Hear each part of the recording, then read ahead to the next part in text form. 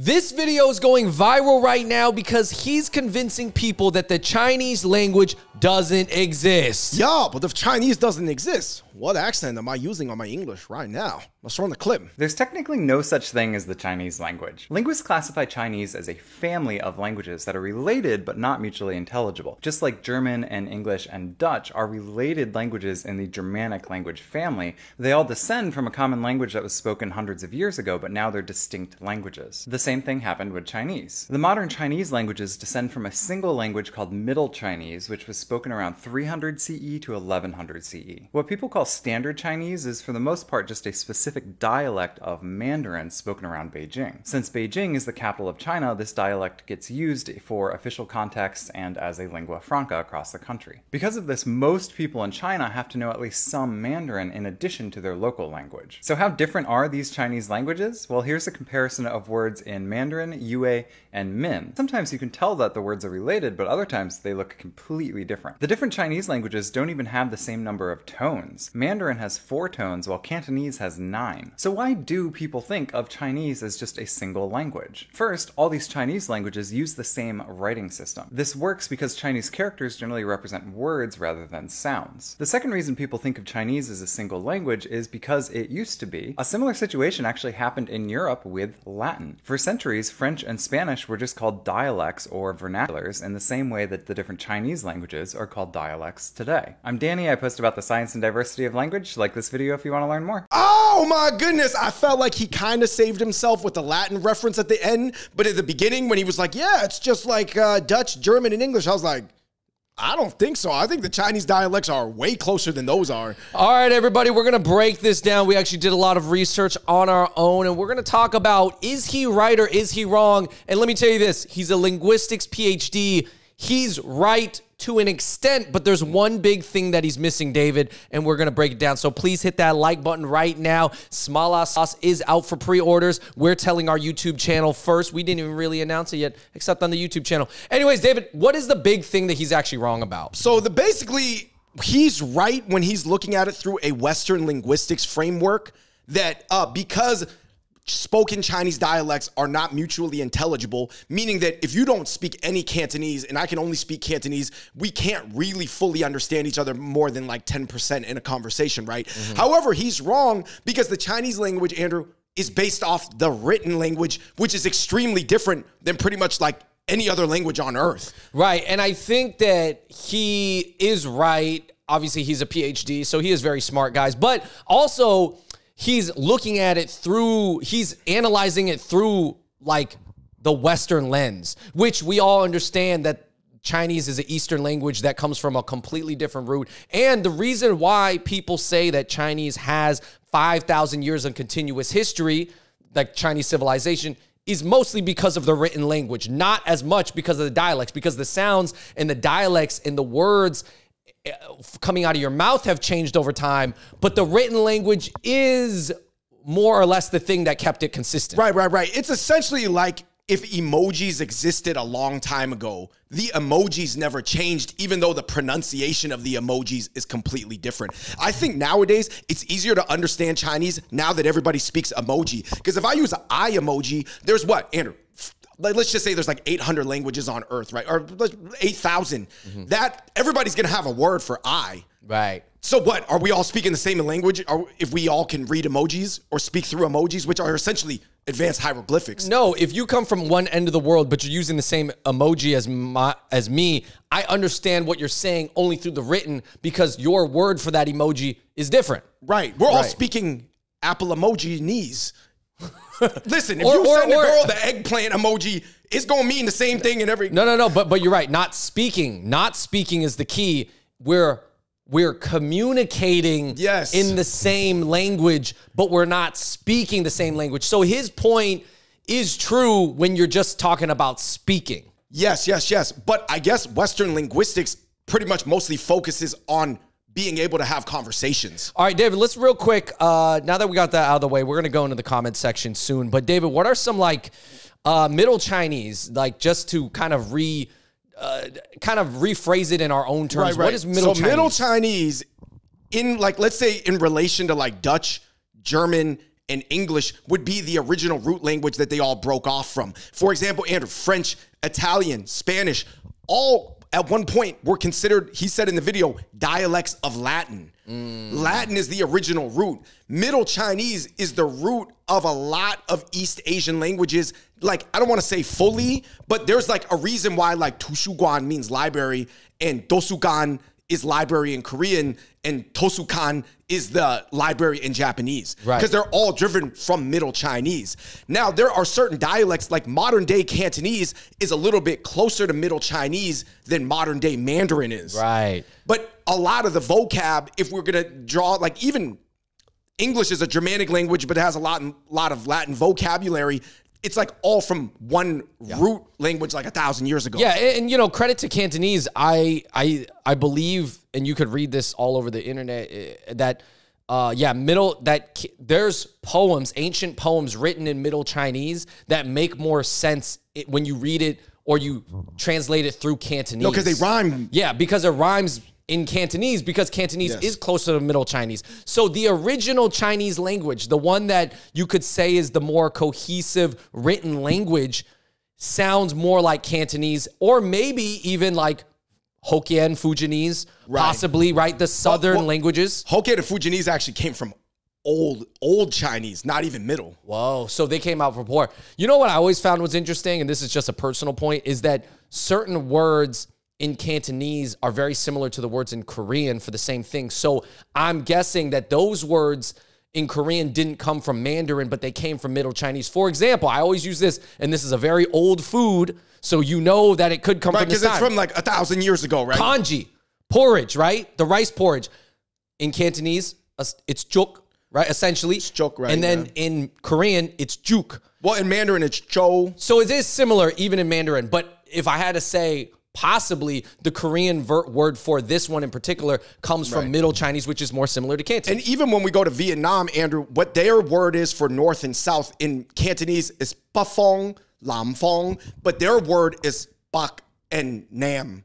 So very similar to butt and lam. Right. That's where you get the Buckies and Nammers. So, yeah. So basically, guys, Middle Chinese was this era of Chinese where they were exporting a ton of culture to Japan, Korea, Vietnam, but then there was then it's like different now because obviously like Koreans are going to get tanghulu, which is really trending in Korea right now to eat it. That's just like a full Mandarin word. Yeah, obviously for a lot of the modern things, I would assume that it comes from Mandarin, that just because Mandarin is such a popular language now that they're just going to borrow that word. Listen, guys, study Middle Chinese. Like, I'm not saying learn to speak it, but it's actually very interesting about the development of the language based off this whole written thing. And it's just... It's interesting because now we're just starting to see the linguistic charts of the East pop up because for the longest time, obviously Western scholars, and obviously we're living in America, they're just going to have the good charts for the Western languages. Dude, you know what's crazy, David, is that this Middle Chinese is so old. Like we're speaking of it like, you know, it's been around for 1,000 plus years, but it's only considered Middle Chinese. It's not even the oldest Chinese out there. This is middle, meaning that there's something even older than middle. What's called Old Ancient Chinese. Old Ancient Chinese. But I don't know how many a lot of people years don't understand for English. We have that too. It's just because in America, we don't really study the history of English like they do in England, Andrew. Beowulf from 500 years ago is considered the first thing, and it's still hard to read if you're a modern English speaker. It's the first thing that modern English scholars can even read. Because even Old English, OLDE English, was like a whole nother thing that you can only read like 10% of. Right, that's true. Anyway, let's get into the comment section. Somebody said, it's just different accents. There's no differences when you write. And someone said, no, it's much more than accents. And this kind of got political. Do you know what I mean? Because obviously right now, this whole debate about whether Chinese is a language or all these separate things, it's like because modern China is trying to push Mandarin on everybody, right? It's true for unified reasons, for a lot of reasons. Some people like it, some people don't. I think there's legitimate arguments on both sides. But a lot of Cantonese people are like saying, oh, but you can't really write colloquial like if I write out a Cantonese comic book, which is very slang filled, a Mandarin reader can't read the colloquial slang canto. Because, you know, like Hailito in Cantonese just translates to Shinidu in Mandarin, which doesn't mean anything. But here's the thing, Andrew. When you write in formal Cantonese, it will make about 95% or 90% chance to a Mandarin reader. Right, Like right. in terms of intelligibility. Right. Right. So some people said, nope, it's all about political oppression. Somebody said it's about, basically like, language gets politicized. Would you agree, Andrew? Yeah, because language comes from culture, and if you try to erase a language or you say, oh, that language isn't as important, then you're saying, oh, is that culture not as important? Those people are now not as important. People of that culture are not as important. That is the implications. And become like our dominant tribe, or your tribe will become irrelevant, right? Yeah. That is the implication for sure. No, for sure. And I think that there's some... I totally understand. Those are all human feelings that people would have. Somebody said, how come Western people always define everything through their own lens? You have to understand the difference between a logogram and an alphabet, like in a pictogram and a hieroglyphic-based system. Right, but isn't that just what he's doing? He's a Western man analyzing through a Western lens. I mean, he is an educated Western man, and I'm sure he understands what we're saying in this video, Danny, if you're watching this, But yeah, like obviously he is seeing it, categorizing it, using the Western kind of categories. Basically, Chinese are sort of like if the ancient Egyptians, Andrew, would have just refined their hieroglyphic system over like many, many phases and just kept writing in hieroglyphics. Obviously, they don't anymore. Right. But I'm saying Chinese basically never stopped. Yeah. They never stopped with the hieroglyphics. They just turned the hieroglyphics into logograms and the pictograms, and they got the radicals now. And that's just what it is. It's almost, some people said, Andrew, it's more like reading musical notes. Oh. Because you know how musical notes can be played by many different instruments and they sound different, but the notes are the notes. Yeah, nah, it's more like pictographs because the notes, they tell you what it sounds like, but no, the pictographs actually give it meaning. Like there's a lot of characters that, not all characters, but a lot of Chinese characters that literally look like that thing Right, that they come Guo, from. or if you look at Guo, like Guojia, it just looks like a painting of a country. Yeah. Like literally, it's kind of crazy if you really understand Like it. middle is like, Char has like the skewers. No, has Char the, just literal. Char might be the most literal one. Yo, Char is crazy. Char is crazy. Char and fire, I would say, are the most literal. You mean like hieroglyphic like? Most literal pictures. Yeah. Somebody said people just don't understand in America, Andrew. When you see 2LB, that means Libra Pondo. Libra Pondo is actually Latin for weigh by the pound. But how come when we in America see 2LB, we immediately read it as 2 pounds, but we don't even know that it means Libra Pondo? So it goes to show you in America, we actually do use more Latin than we even know that we use. Oh, man. Yeah, so it goes to show you basically, like, there's more linguistic, like, Andrew, did you know that Italian and Persian actually share a decent amount of loan words with each other, even though Italy and Persia are really far from each other because they're part of the same language family? So there's just a lot of things that are true, but it's so ancient that everybody, like, just doesn't care anymore or doesn't study it. Yeah, well, it's tend to be like, like your word sounds like if you wanted to be a petty Chinese person, you'd be like, oh, Koreans, you stole our word from there. Japanese, you stole the word from there. Those are our words. See, Right. you guys are just jjajangmyeon. yeah, you guys are just Chinese people. First of all, that's not true. It's not true. But there are borrowed words, and obviously there is some relation. That's a fact. Yeah, I think it's because there's maybe more beef amongst, like, the modern day Asian countries that came from that were influenced by Middle Chinese than the Latin countries. The Latin countries feel more like, yeah, we're all Latin. Like, it's all tied together by what the Pope says.